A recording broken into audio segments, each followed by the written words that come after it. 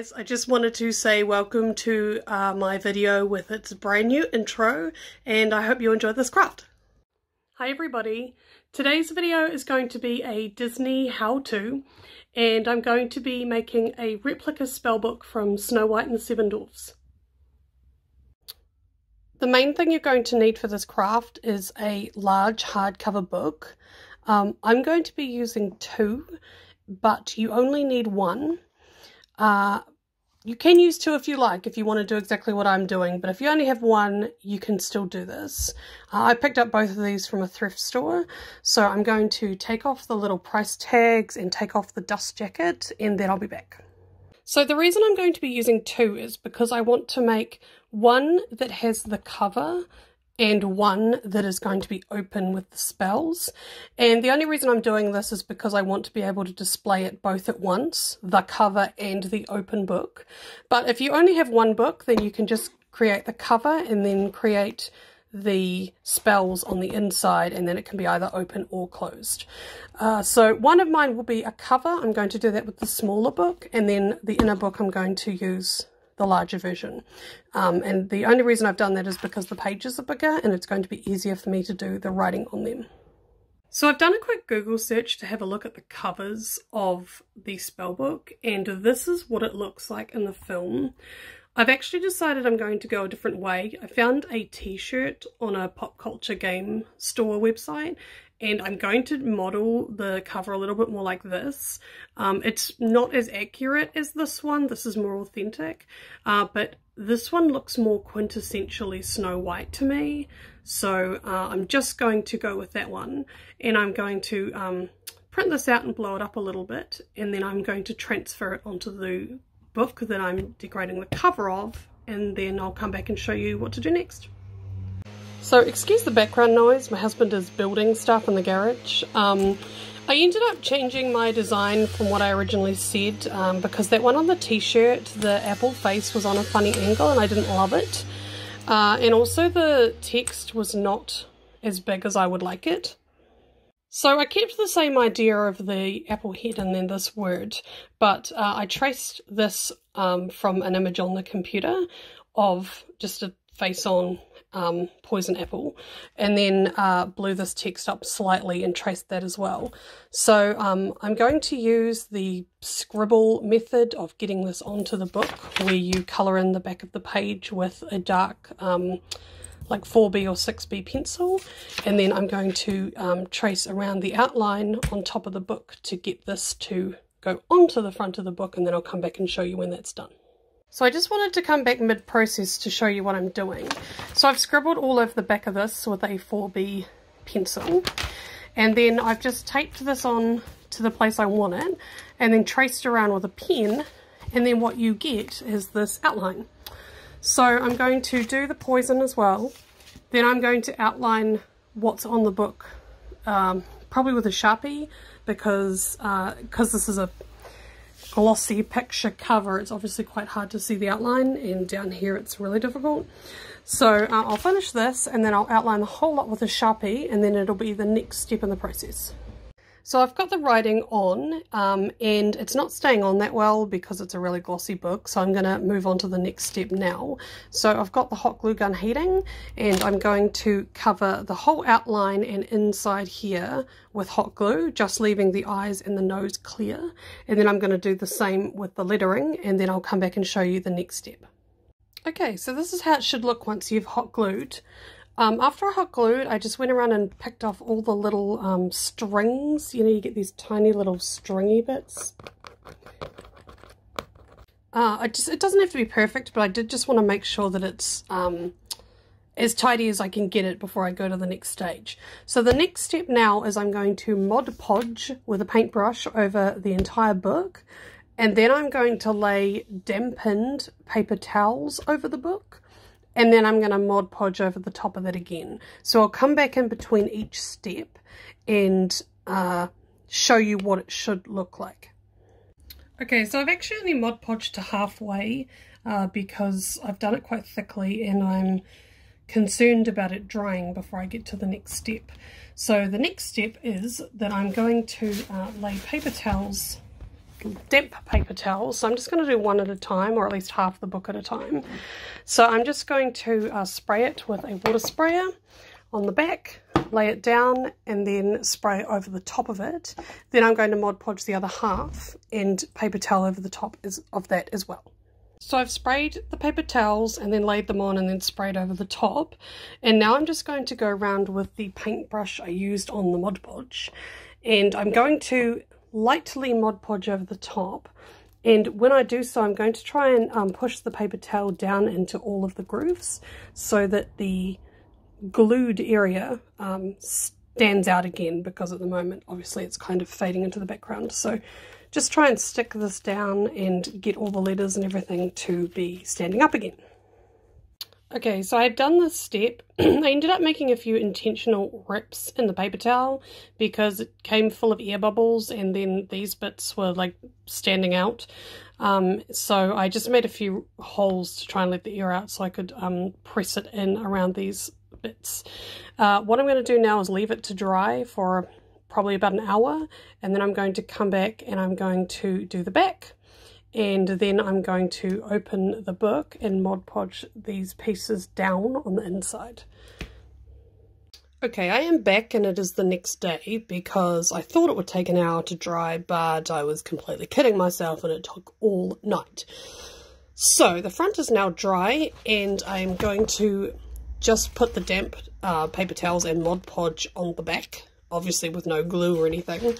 Then I'm going to open the inside cover and just Mod Podge these pieces down so that they're nice and flat, and then I'm going to do the same to the back, and then I will come back. So I have done the back.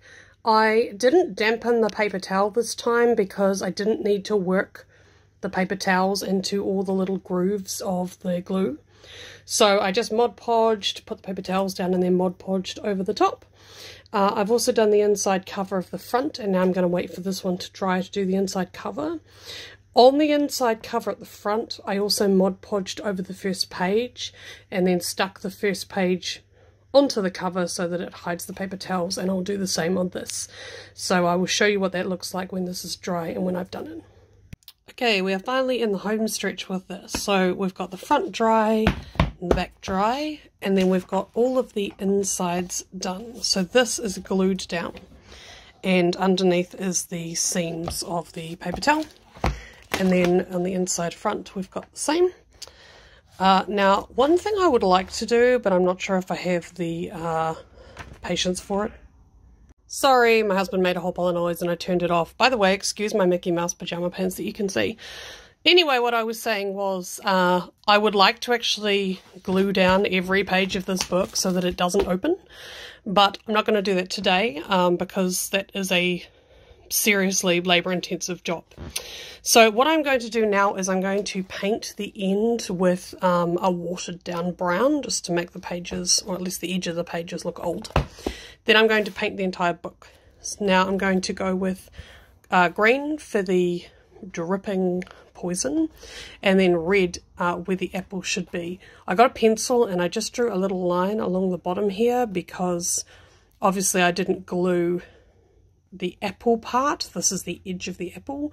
These parts of the apple showing through happened naturally from being not glued, but there's no actual edge at the bottom. So I'm going to paint red just in along here and up into the gaps and then into these gaps. So green, red.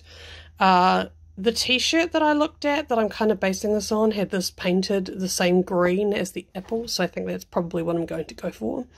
And then I'm going to paint the rest of the entire book black. So that is what I'm going to do next, and then we will be just about done. Just an in-between update, so this is what I've done so far. I'm going to paint the black around all this now, but I'm going to wait until it dries because I want to be able to get right into the outline without smudging the green. Once I've done all over black, I'm going to do a little bit of shading and then it will be finished. Just further to my discussion about gluing all the pages down, my plan was to do the pages like this with brown paint watered down, but I ended up using brown and white paint mixed with Mod Podge, and I'm hoping that it sticks the pages together at least enough that they don't easily fan open. So results on that later while it's still drying, but we'll see how it goes. Okay, so it's all done and painted. One of the things I would change in hindsight was gluing the inside page, the first page, to the inside cover. This is the glued page that I did with Mod Podge, but as you can see, I had to paint the inside edges of the book so that when the book is shut, you can't see anything but the black paint. And in doing that, I've kind of made a mess of this inside page. So if I was going to do this craft again, I would paint the whole book first and then Mod Podge down that first page so that the edges were tidy like that. I may still stick this one down. I kind of don't know if there's a point because this page is nice and white and this one is like, you know, publishing information for a cookbook. So that may be pointless. Next and final step on this is I'm going to use a bit of this brown paint and a nice thick 1-inch paintbrush, and I'm just going to do a bit of shading. So I'm just going to super lightly kind of touch over the black just to kind of age it a little bit and give it a bit more depth rather than being completely black. And then it will be finished. One of the things I absolutely love about this is the texture of the paper towel on the book, because it's not glossy and smooth like it was anymore. And you know, I watched a craft a few weeks ago and it was somebody making the Hocus Pocus book, which is supposed to be like bound out of human skin. And that's kind of what this reminds me of. It looks old and cool. I like the texture. So I'm just going over this now, and I'm using basically a dry brushing technique. So I'm just dipping in the paint and then basically taking most of the paint back off the brush, and then just really lightly brushing along to give it a little bit of brown. I don't want the book to be painted brown, and I don't really want the color. What I want is that kind of aged look that looks deeper than just a plain black. So I'm not kind of coating the whole thing in brown. I'm just sort of brushing over the black parts as lightly as I possibly can with as little paint as I possibly can to achieve that. So this book is now complete. I'm going to move on to working on the book that I'm going to display open, but this book is going to be displayed closed, and so for now this craft is complete. So I'm going to use this printable, which I will link down below. I got this off the Craft Shack, which has a bunch of different pages you can put in. They've got like a Mickey Mouse themed one. They've got the Ursula voice stealing spell. They've got something from The Sword and the Stone, and also the Hocus Pocus one, the spell she put on Thackeray Binks. But I'm going to use these pages because they are Snow White themed and it goes with the cover that I've made. So I'm going to print these off and then I'll come back. So I ended up changing to a much smaller book than the huge one I saw before, because I couldn't get the printables that I wanted to use big enough without them becoming like super pixelated. So I've gone for a smaller book. I wanted one that fit completely within the page size because I don't want the page to have any gaps. I want this to completely overlap the page. So I'm going to cut this out and then stick it on as it is. It's going to be too big, and then I'm going to trim it down once it's stuck on with Mod Podge. So I've cut them out, and when I put them, oh by the way, they've got these kind of burnt edges which were hard to cut around but look really cool. When I put them into the middle though, there's a bit of book still left, and I just think it's going to look weird.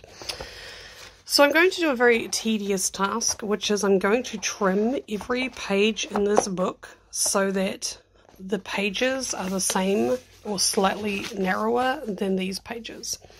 Because I want these pages to either overhang or be sitting right at the edge of the book pages. So it's going to take me a little while, but then I think I will be ready to Mod Podge. Okay, so I have cut the book pages down on both sides, and I have also trimmed the top and bottom of this just to make sure it fits exactly lengthwise. There's a tiny bit of overhang over here, but I kind of don't want to fix that because I want this burnt edge, and if I cut it off, I mean I already had to cut it off the top and the bottom, and I like it. So what I'm going to do now is I'm going to Mod Podge the sides on both, and just put something heavy on it to hold it down until they dry, because I don't want these pages to flap around. I just want them to stay shut. Then I'm going to Mod Podge these pages and put these on. I'm going to put these as close to the center as I can, and then I'll be done. So this is the final product, and I'm going to sit this next to the cover that I made, and I'll show you its final display location, and that's it. Hope you enjoyed this video.